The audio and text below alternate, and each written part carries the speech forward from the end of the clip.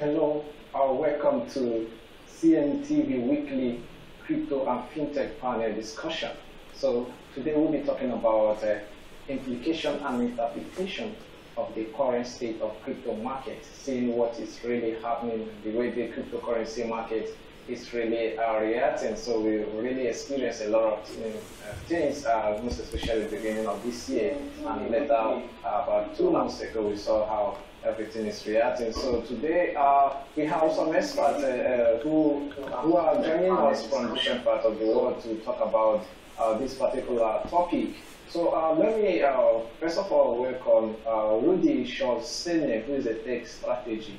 Rudy, you are welcome to CNE TV. Thank you for the invite, and I'm really happy to be on this platform. Oh, it's a pleasure to have you. So also joining him is Jack Nkogasin, who is the CEO at Rise. Jack, you're welcome to CNE TV. Thank you very much. I'm very happy to be here, really excited. It's a pleasure to have you to be back on this program, so we really appreciate that. We are expecting Fred Brandon to be joining us, who is the founder of Brand New Technologies. He's joining us, he will be joining us soon. So while we await him joining us, let's proceed. So this program is proudly sponsored by Hot Community and also Coin News Extra. I'm your moderator for this program, Lee Uchamohe. So let's get started to the program.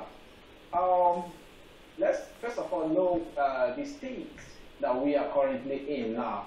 What state are we currently in? You know, there have been a lot of discussion here. People don't really know if we have really entered a bear market or if we have entered a bull, or we are still running on a bull run. So what do you think? Let me start with you, Jack. What do you think what is the state of cryptocurrency market now? I think the development of the whole ecosystem is progressing more or less as anticipated by the people who have been involved with the ecosystem for a number of years now. What we're seeing is that cryptocurrencies and blockchains are kind of coming out of the woodworks. They are becoming more and more mainstream. They are becoming more and more regulated. They're becoming more and more tested. And now with these next generation blockchains we're seeing, or next generation protocols, we are seeing the development of applications in the application layer, which are now finally making efforts to make digital tokens, cryptocurrencies, and all these things go mainstream. I think that we are seeing the utilization of blockchains with the explosion of DeFi. What we're now seeing happening in the entire ecosystem, I think is really, really amazing. But I think it is still just a natural step towards a much more digital way of managing our money, because cryptocurrencies are still, when looking at global trade and global finances, cryptocurrencies are still just a very small part of it, but they are still very young. So considering how fast these things are growing, I'm extremely positive about the whole ecosystem. I don't think that we have really seen anything yet before our parents and our sisters and our brothers start using these apps very easily. We are not where we need to be, and today it's still very difficult and nerdy to use these blockchains and these systems, but we are getting more and more done in the application layer, and that's why we see these different tokens rise in price and being utilized more, and so much focus around Bitcoin and cryptocurrencies. It really helps support. Yeah, I don't know if I answered your question though. Okay. Yeah, that's very nice. I would like to get the opinion of Rudy. Rudy, just briefly, what's the state of cryptocurrency market at this moment? What do you think? What stage are we? Yeah, thanks again. I couldn't agree more with Jack. I think we're in the early stages of something that's going to change the world, and this is for sure. We've seen how the internet from, creation, it's almost been 40 or 50 years, and where is the internet today? And we still haven't realized the full power of the internet. So imagine a 13 years old project where, it's still in many discoveries, many early stages. You cannot say that it is mature. People are not there yet. Every day we see projects. I'm happy. More adoption, more, people getting in. But definitely on the financials of the Bitcoin, we are definitely in a bullish market as ever we can be. It's not something we have to, two people can talk about it. It reminds me a lot with the 2018 crash that happened, but definitely much more complex. We have China banning miners in the last couple of weeks. We have Elon having fun and dodging actually around left and right. We don't have, regulations on this, and hopefully we should not. But anyway, and we have regulations left and right towards allowing and disallowing. We have the European Central Bank issuing memos, England Central Bank trying to, evade the investors and so on. So there's many warnings as far as Bitcoin itself, but on the blockchain technology and the market itself, it's a whole future, ahead of us. Interesting to know that. In case you're just joining us, we are talking about, this is CNE TV Weekly Blockchain, Cryptocurrency and Fintech Panel Discussion. We are talking about implications and interpretation of the current state of cryptocurrency market. So, it's going to be an interactive session. So, if you have questions to ask about this topic, about this discussion, drop it on the comment section on our TV app. We'll be able to reach out to you. So, let's get to know. We're talking about this topic. We've seen the adoption by institutional investors. We have seen the adoption by some countries. We see the likes of MicroStrategy buying Bitcoin. So, what's your take on that, Rudy? Yeah. Well, again, that's the next stage of standardization and adoption. And this is what we all want. And that's the point where we are really waiting for. There's a mood change, of course, that has benefited not only Bitcoin, but also the entire crypto market or ecosystem as well. So, we have to really be happy about this. Things like increasing institutional adoptions, of course, growing and emerging global markets, booming developer activity. The fintechs are tapping into, the blockchain, Bitcoin, Ethereum. Ethereum is, future is something also to look at versus ADA and others, not just Bitcoin now. Even though, whatever happens on the Bitcoin, it will follow all of the other markets. So there's growth on emerging markets, yes. A lot of things, a lot of rise on the crypto assets and having fundamental impact in the near future. And taking, for example, what happened in El Salvador, it's a way of smoothing the flow of funds. It's giving free form of bureaucracy and sanctions in a country that is really suffering financially. And, it needed the help of IMF and so on. And now, with this step, we don't know what's going to happen. Okay, IMF issued a statement, so but definitely we're going to be seeing more people transacting in Salvador, and this is a big time inclusion for them. Also, we're going to be seeing more countries. Of course, it will not be. I don't think it will be more on the developed countries. It will be on the developing countries. Same way adoption as El Salvador. Also, we have some countries already put limits, 30%, to safeguard the massive price fluctuations and hedge against big losses and so on.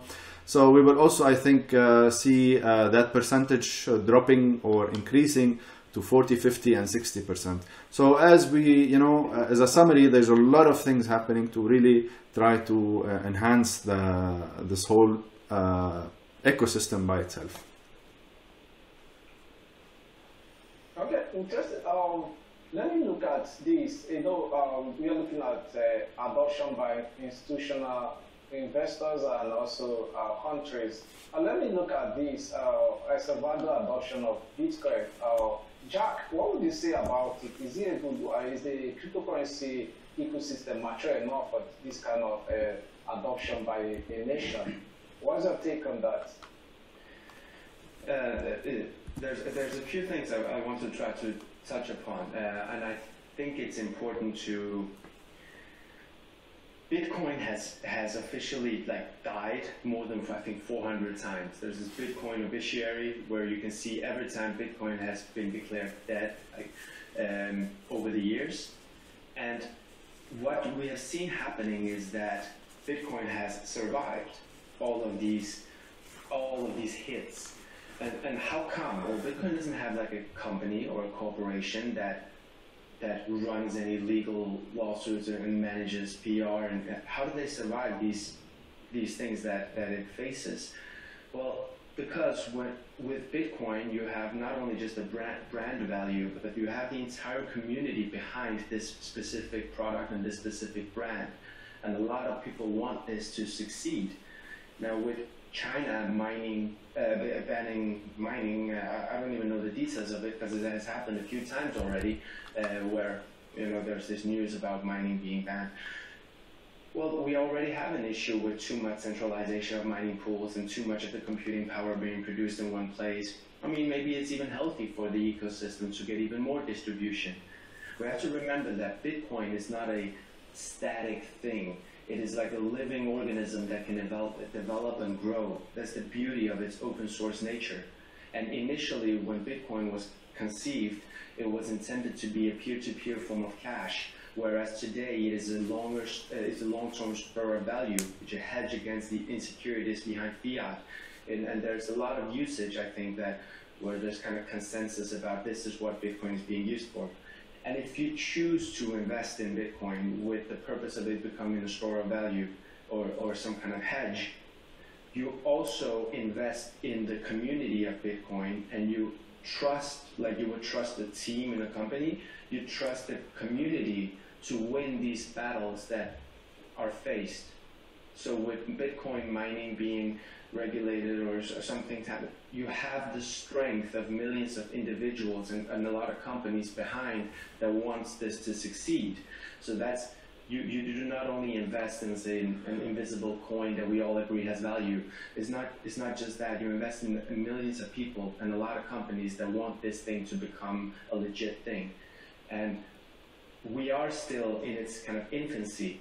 But I started involving myself with cryptocurrencies in 2013 when I bought my first Bitcoin, DxTalks, which I then lost. But from then, we've seen, that's funny, I've seen Bitcoin die or seen this dystopic scenarios again and again and again and again.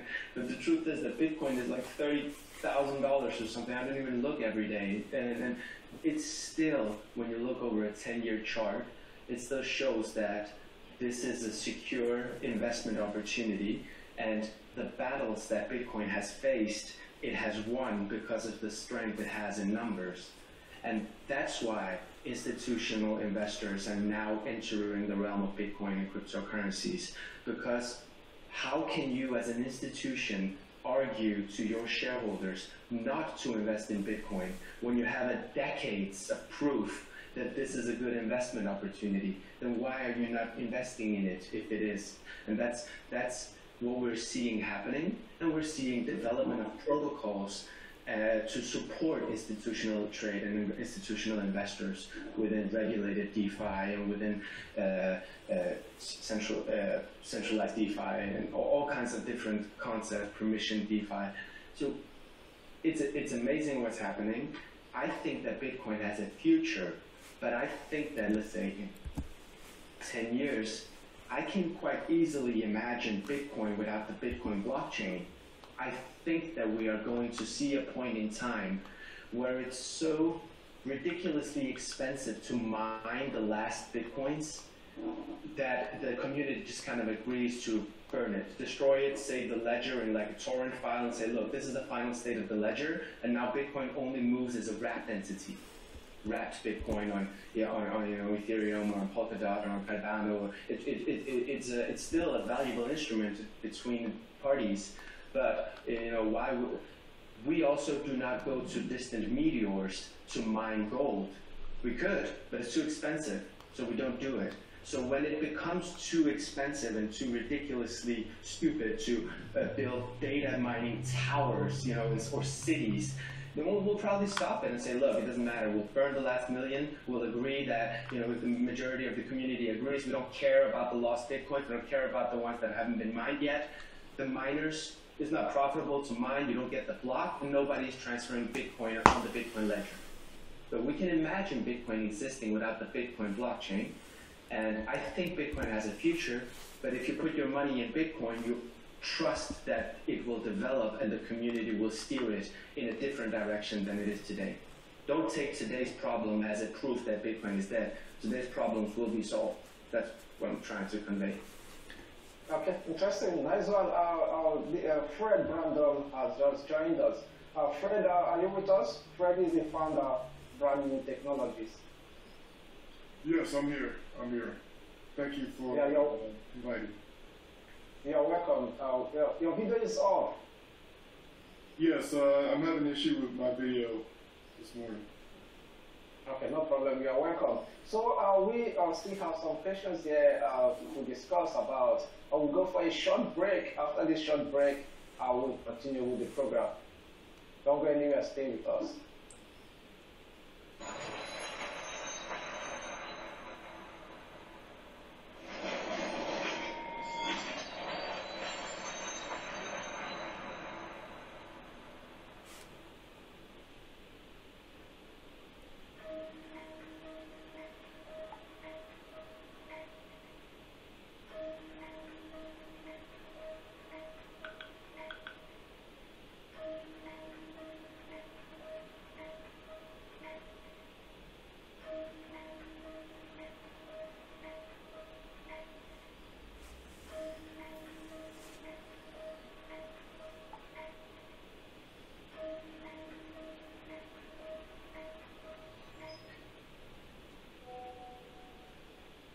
Welcome back to the show. It's the your program, CNE TV Weekly Blockchain, Cryptocurrency, and Fintech Panel Discussion. So today we've been talking about implication and interpretation of the current state of cryptocurrency market, and I have amazing panelists, guests who have joined us from different parts of the world to discuss about this topic.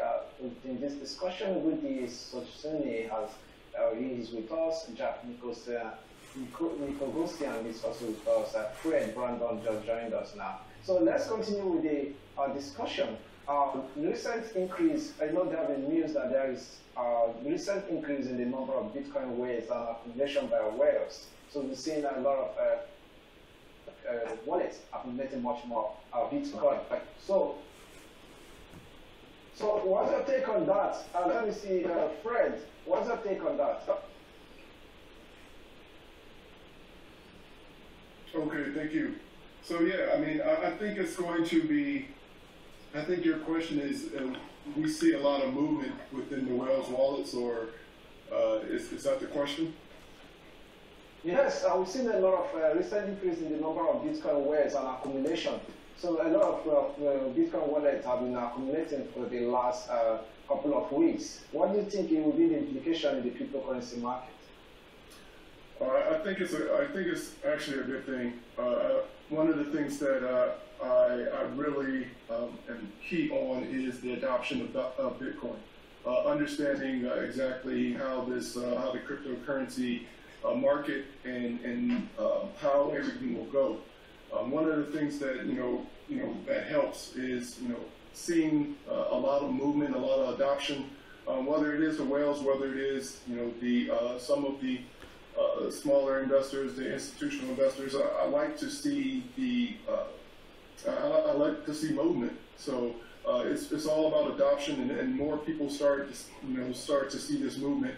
It will promote Bitcoin further, and I think as adoption starts to be on a mass scale, I think we'll start to see a little bit more. Like I said, more adoption, I should say. Okay, that's very nice. Let me see, Rudy, do you have any comment on that? Do you have anything to add to that particular subject? A little bit, not much, but whales are whales. Selling or purchasing. That dump and pump. It's been happening since I think early days. But let's think of it, in another perspective. That it's estimated that there's around 1,000 users which hold approximately 40% of the Bitcoin in circulation. So. That's a big number, so if those 1,000 people get together, definitely there will be a big shake on the market. If we take the last week, for example, Waze also purchased 60,000 Bitcoins in one day. And of course, the price is going to go up, or, when they sell, it's going to go down. This is normal, and, and we know it. But we've seen also in recent months, also the Reddit pump and dump, and how Robinhood had to shut down its services.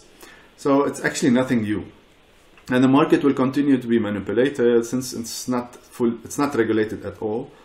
But as Jacques said earlier on, it will survive, it will rebound, and it has survived, and it is proven now that when you see the charts, it's always going up, it's never going down. Even in between, there's ups and downs, but that's the beauty of the network. Yeah, interesting. So let's look. Let me get to you, Jack. Let's look at the innovations around cryptocurrency. Some of these innovations are things that also add value to the cryptocurrency market. So we're looking at Coinbase launching of crypto stores. Do you think it's going to make a great impact in the crypto ecosystem?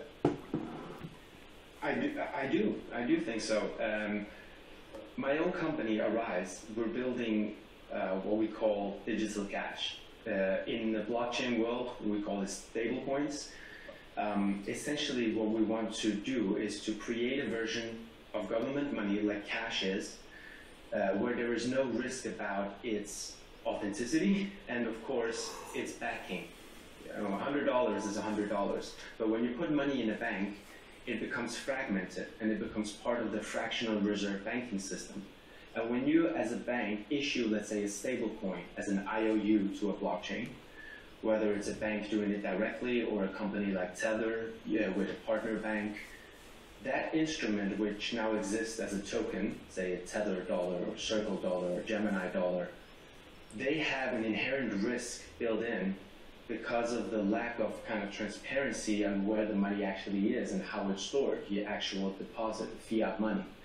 In Arise, we're building a full reserve bank, whereas your digital cash, your money that you hold with our company, is backed one-to-one with assets with central bank guarantee. Now, that's a longer story, but the goal here is to, rather than making a new kind of token or new kind of money, or new kind of smart money, we want to make dumb money smart instead. Because analog money, like fiat currency, even when it's digital, like in Denmark, the Danish national currency is more than 95% digital. Everyone has mobile payments installed, and we all pay our bills digitally.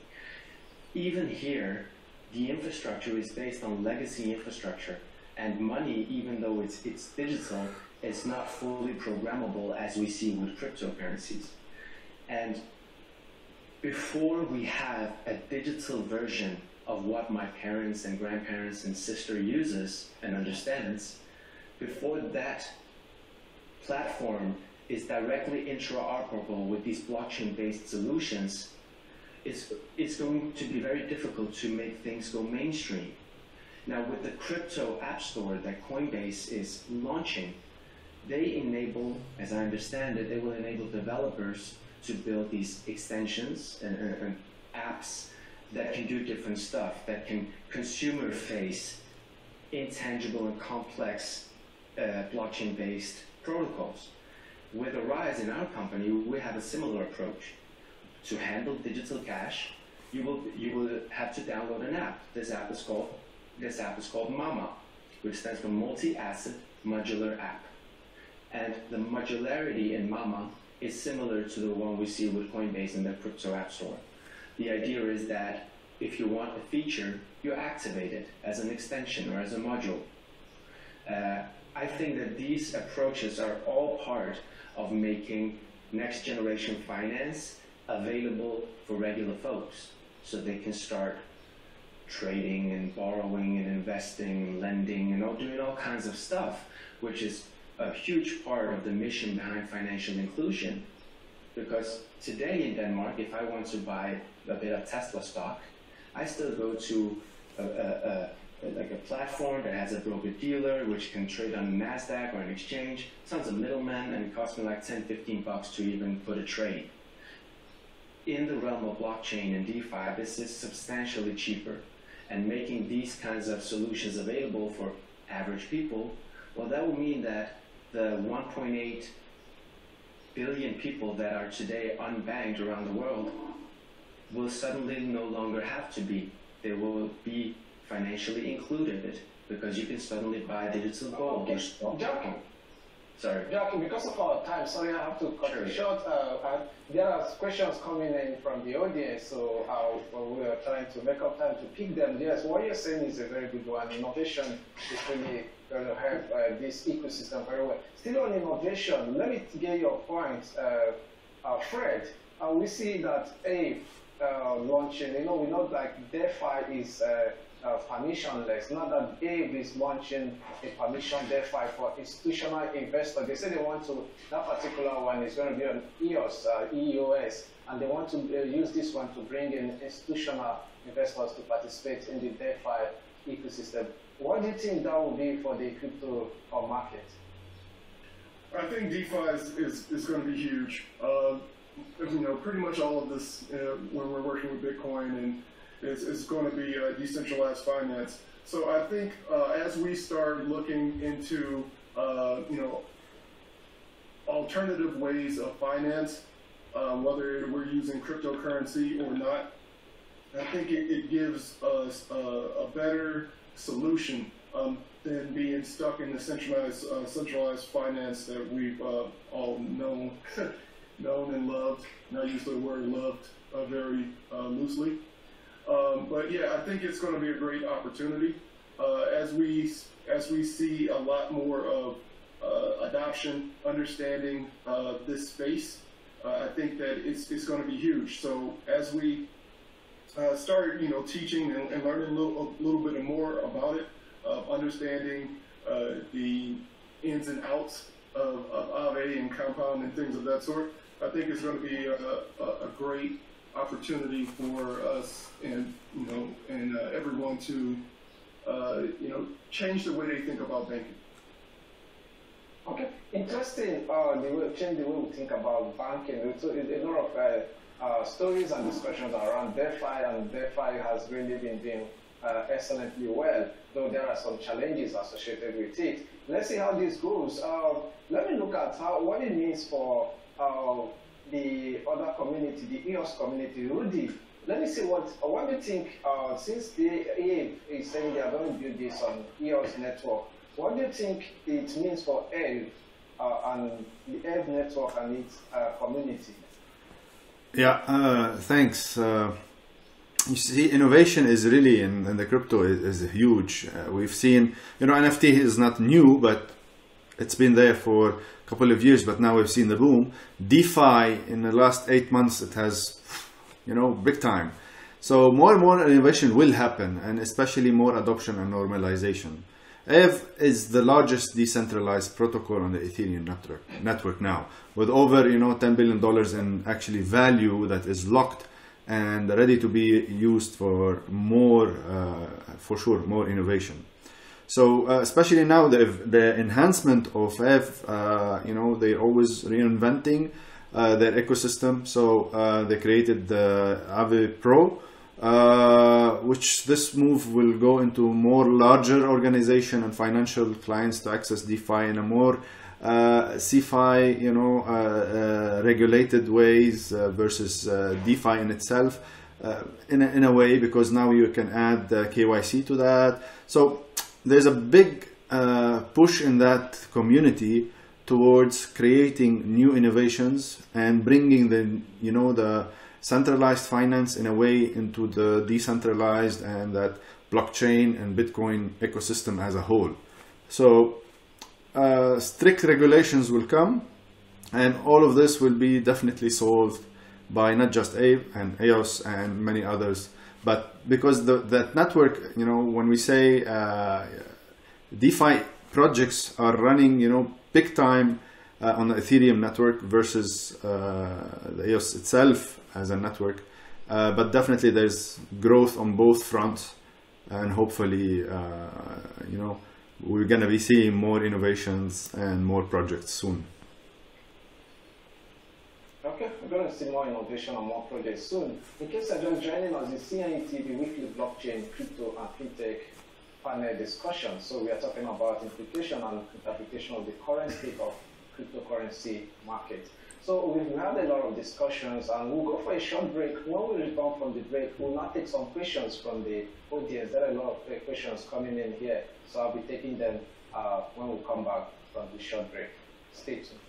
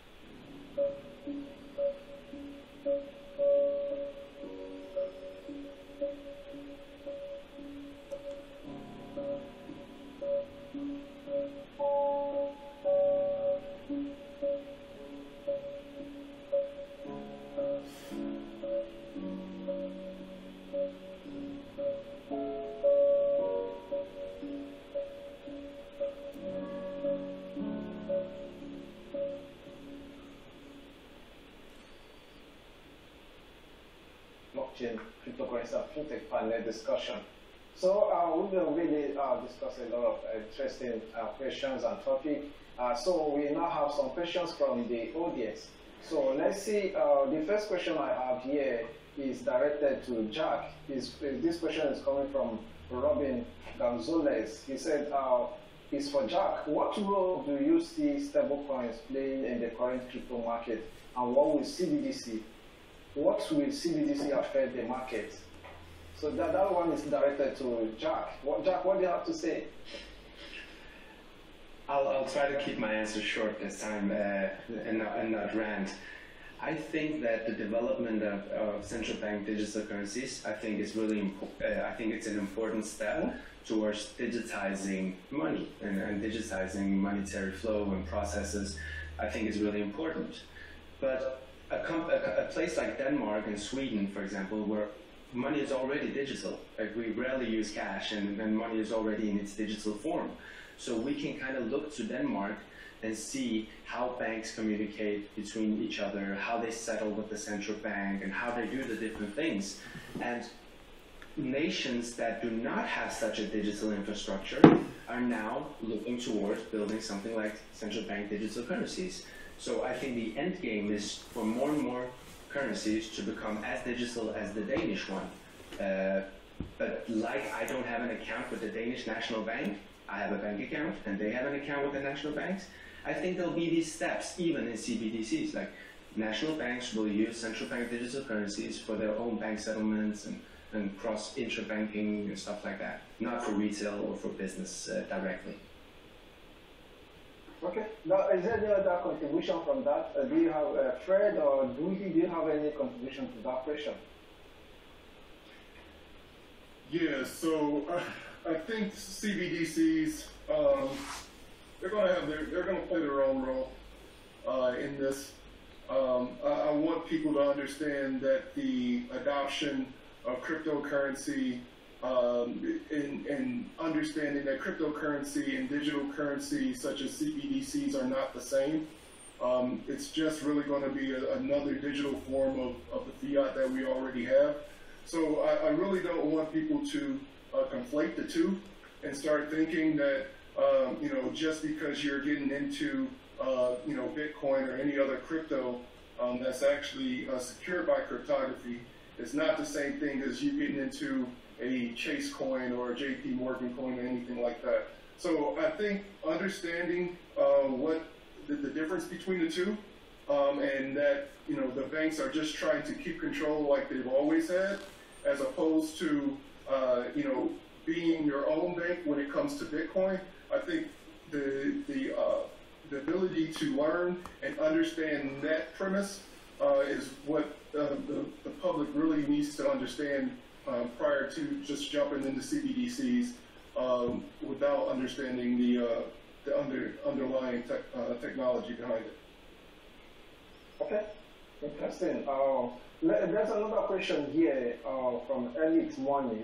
The question, do you think it's still on CBDC? A lot of people are asking questions on CBDC. So, do you think CBDC of nations should be the first move before the general adoption of Bitcoin as a legal tender of a nation? So it's a general question. Maybe I'll handle it because I'm actually laughing. You have to really thank who asked the question. For Elite Money. Yeah, Elite. I think you should ask the question. Thank Bitcoin and thank Satoshi to create such a thing for states and central banks and government to start going into something called even though it is centralized, but at least a global digital form of money. And this is the globalization where Bitcoin has a big leap versus them. It brought inclusion, it brought new ways of transacting, it opened the world for everybody, from bad governments where they are suffering, where their economies are suffering, such as El Salvador or Mozambique and Lebanon, and it gave them instruments versus the CBDCs. CBDCs, they should have been here for of course long time before. Unfortunately, they were not. Now, as per the studies, there's around 80% of the world central banks are entering or entered or in the development stage in the CBDC, and hopefully, we're gonna be following the digital yuan. And as we heard today, there's $100 million yuan for the people of China that is actually will be distributed. There's a lot of things that's happening. CBDCs are the future form of that digital fiat. And as Jack said, he's already transacting in a digital form, but this will be hopefully in a better digitized way and more enabled for the people. This is the most important thing, because with current technologies and e-commerce sites and all of this, you always need to reinvent the wheel. With Bitcoin or a CBDC, later on, where you can have one digital form of money and it has all the APIs.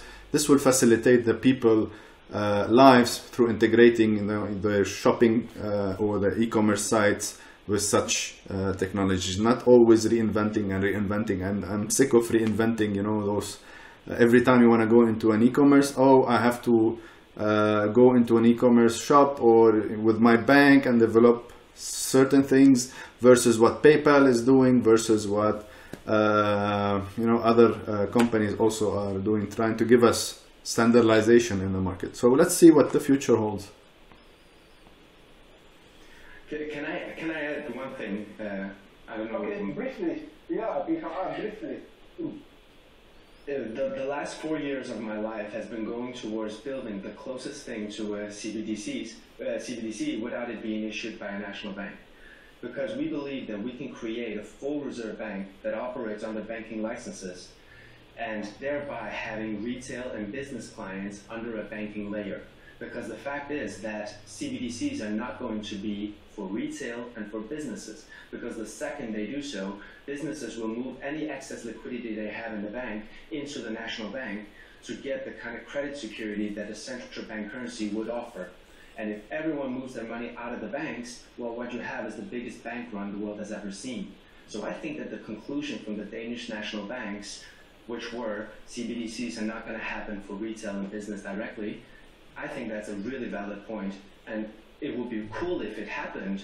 The truth is that money is based on lending and on fractional reserves, and central bank money is full reserve. Money in the bank is fragmented. So regular folks will never have a direct access to the Fed, or regular businesses will never have the opportunity to put money directly into the Fed. Banks will. Fintechs will, card schemes will, liquidity pools will, FX engines will, not businesses, not me and you.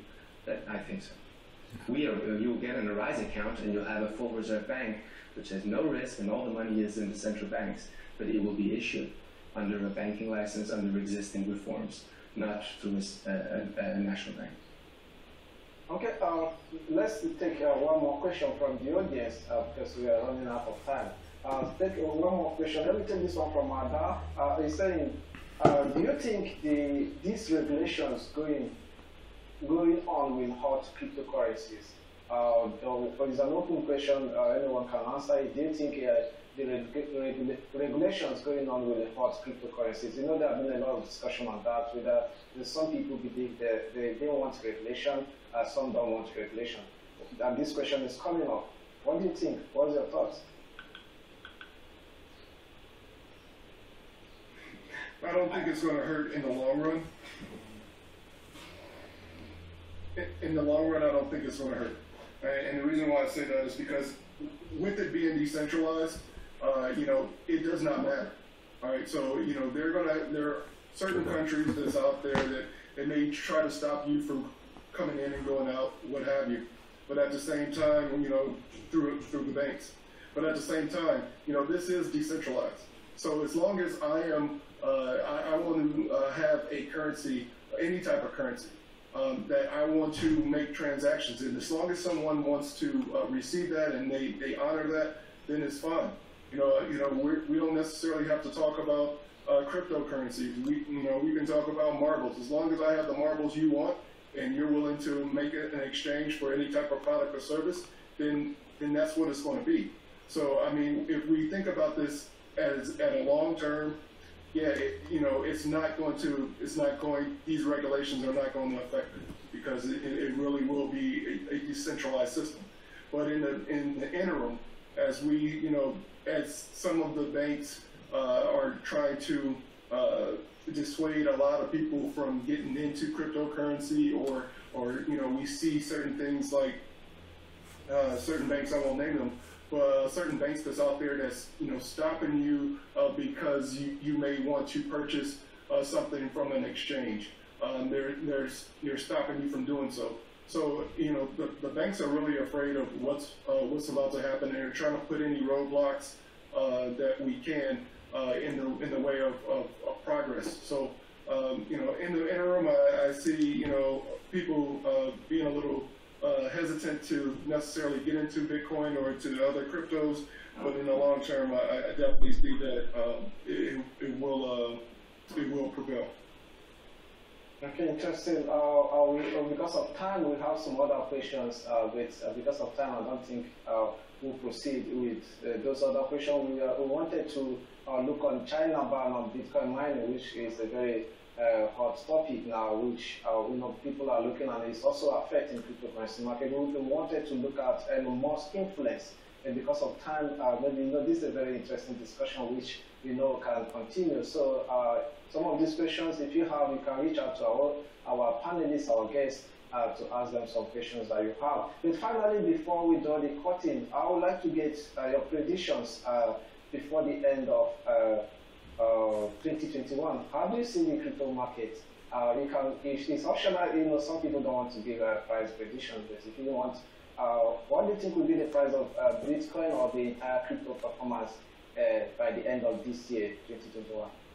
Let me say, Rudy. Yeah, I'm not gonna go into the numbers, of course, but in the beginning of the year, before the big hype and the Elon story and playing around and all of the space, my predictions were, we're going high, and high was not the 60. But with what's happening now, with all of that FUD that is really, trying to hammer, and all of those crypto miners now, they are relocating, and even though they didn't really affect the price in a big way, there was a drop in hashing power, but it really didn't much affect. Because many of them have sold, they relocated, and new people opportunities and so on. But in a general, I do see a stabilization for a while now. This is my reading. And unfortunately, when I'm asked for financial, I try not to give financial advices, because this market is never it's not predictable. So my analogy says it's going to stabilize for a while, and hopefully we see some actions towards the end of the year. But otherwise, for now and for the next 6 months, it's going to be more or less the same. Okay, it's not a financial advice. It's just of course, always. It's never financial advice. Yeah. Jack, what's your take on that? Again, similar to Rudy, of course, I don't want to give financial advice, but my guessing up until now has been pretty decent. Like when Bitcoin was hitting up the 50, 60K, I thought, I expected an adjustment, and we saw one, and everybody is crying Bitcoin is dead, but this adjustment, percentage-wise, is not unheard of. It happens all the time in Bitcoin. And when you follow Bitcoin since 2013, I've seen similar adjustments, and I don't really have any Bitcoin, so it's not like I feel like I'm winning or losing. It's just an observation. And the adjustment now, I think, has been very healthy. I think that Bitcoin felt bloated and overpriced. Every single person I met wanted to get into Dogecoin, Bitcoin, all kinds of stuff. And now, people, the weak hands got their slap on the hands, and I think that Bitcoin is stabilizing around here, and it's going to go up again to what it was, like to the 60K, maybe even more.